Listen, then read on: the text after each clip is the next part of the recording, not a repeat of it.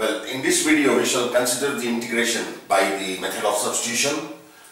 Problem number 34, 35 and 36 of exercise 7.2. So these are the three problems. Example number 34, 35, 36. Now let's do the integration of these three problems one by one. Now let me take the 34th problem. So I'll write it like this. Let I be equal to integral root tan x divided by sin x into cos x. Sin x into cos x dx.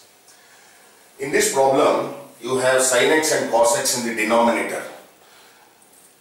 Usually, if sin x and cos x is present in the denominator and numerator is tan x, it is better to multiply and divide the denominator by cos x. So it's like this: multiply and divide the denominator by cos x and see what happens.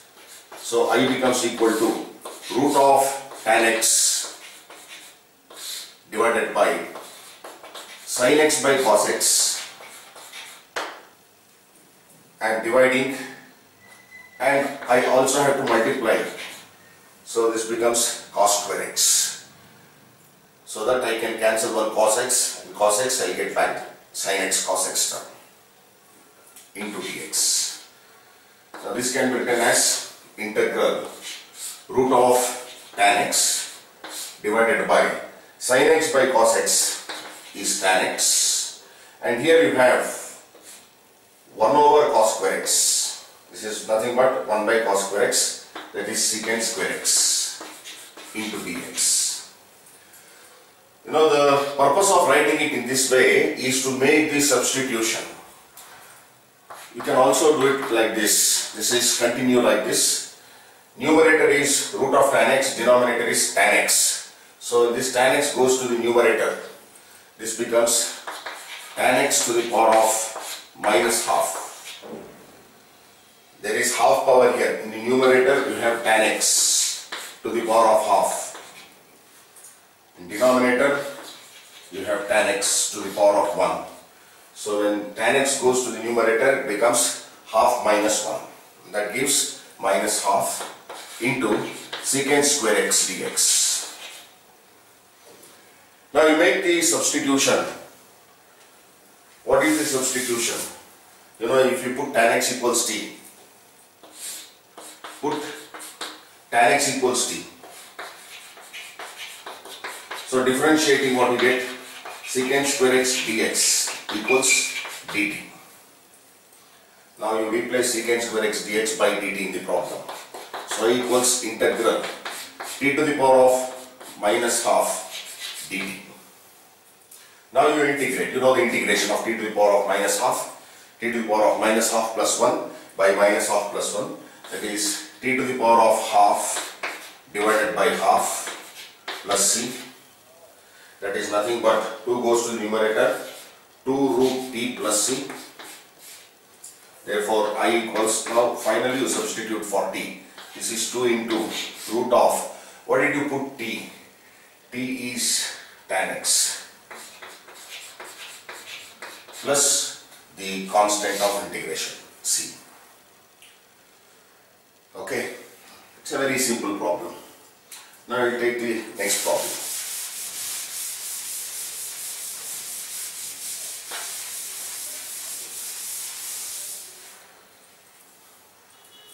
I equals integral 1 plus log x whole square divided by x dx.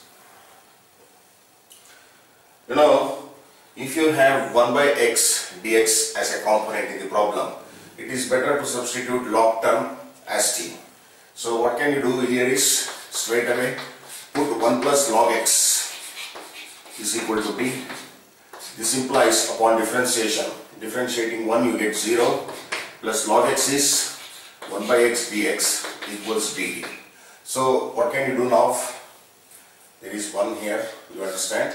It's understood that there is 1 here. So 1 by x dx 1 by x dx is replaced by dt. So I becomes equal to 1 plus log x. 1 plus log x you have put as t. So it is 1 plus log x whole square, so it is t square. And 1 by x dx. 1 by x dx is dt. That's all. So this becomes t cube by 3 plus c after integration, or I equals, what is t here? 1 plus log x whole to the power of 3 divided by 3 plus c. That is the answer. So remember, if you have 1 by x dx in the problem, then put logarithm of x equals t, or 1 plus log x equals t. Okay.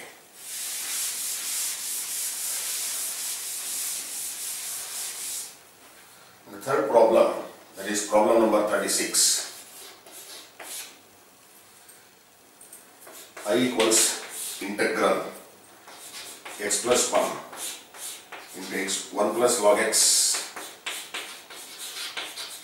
whole square divided by x dx. You can write it like this. This is nothing but 1 plus log x whole square into 1 plus log x whole square is written as it is. But while writing x plus 1 by x, you separate x by x plus 1 by x. X by x is 1 plus 1 by x into dx. X plus 1 by x is nothing but 1 plus 1 by x dx. Why did we write so? Because we want to put 1 plus log x equals t.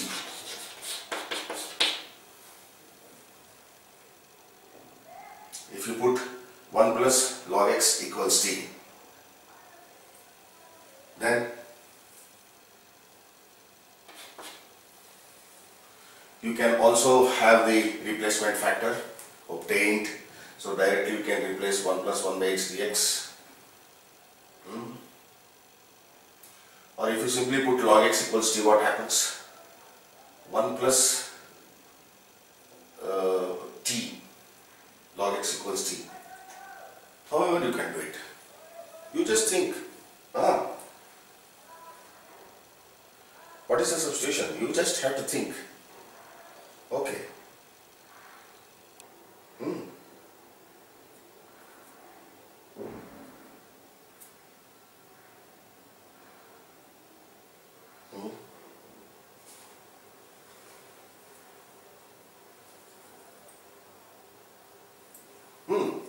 So if you definitely have to have 1 plus 1 by x dx as the replacement factor, then what should be the differential? What should be here if you want to get, what should be here if you want to get 1 there? Yes. Then this problem should be reading like this, x plus log x. Okay. See now what happens if you change it to x plus log x. This is x plus log x.